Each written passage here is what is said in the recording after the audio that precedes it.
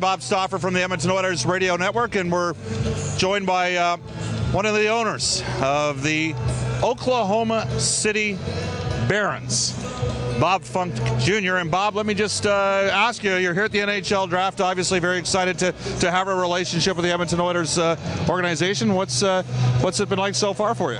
Well, you know, it's been a great experience. It's been good to be here, get to see, the overall process for us and for our fans in Oklahoma City, to help educate them as to what they're going to see in Oklahoma City when the season comes along. So it's been great to see the strategy behind what Edmonton's trying to do and building their program, and today will be really of interest to me, because I think I'll get to see a lot of the players that'll be coming to Oklahoma City during the process. Well, there's a definite possibility that rounds 2 through 6, 2 through 7, a lot of the kids do end up going to the American Hockey League on their sojourn, hopefully to the National Hockey League. Oklahoma City's been a great hockey city for a long time. It was the best CHL market for a number of years.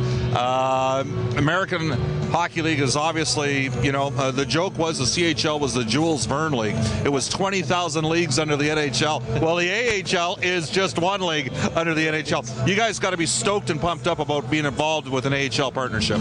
We're extremely excited. Our partnership with Edmonton is going to be a good opportunity for not just Edmonton, but Oklahoma City as well.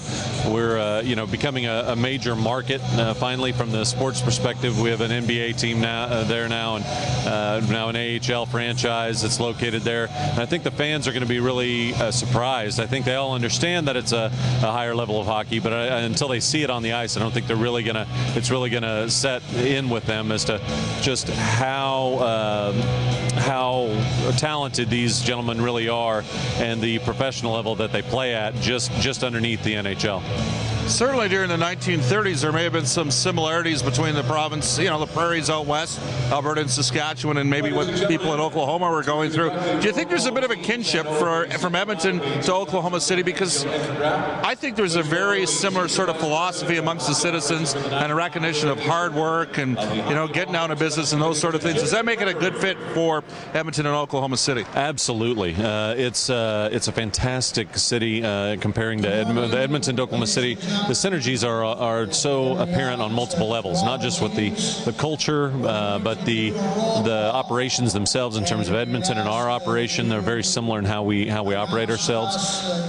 So yeah, I think from the aspect of the culture of the people that work there, the hardworking aspect, people who recognize hard work, who like to work hard and like to play hard as well.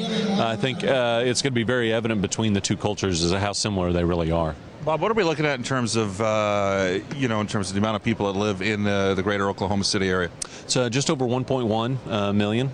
The city leaders have been very progressive in the last 10 years to really bring Oklahoma City into the 21st century and doing a lot of things in the downtown area and reinvesting in themselves. It was absolutely crucial that Oklahoma City do that. The citizens stepped up to the plate and have done a lot in terms of building sports facilities and a lot of attracting new business into Oklahoma City. It's been an amazing process for us, and have been a big part of bringing the AHL to Oklahoma City at the same time. So I think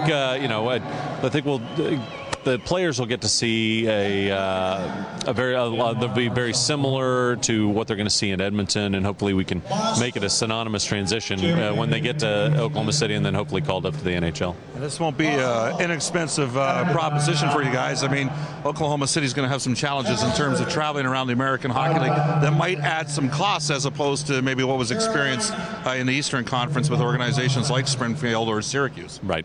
No, absolutely. And we're prepared for that. But at the same time, it'll be good to get other cities into Oklahoma City to kind of see what we're all about. I think a lot of people still have this image that all we do is, we're cowboys and we ride horses around. Well, we're a much more cosmopolitan city than that, and I think people will be pleasantly surprised when they come to Oklahoma City. Bob, thanks a lot for joining us. I appreciate it. Thank you very much.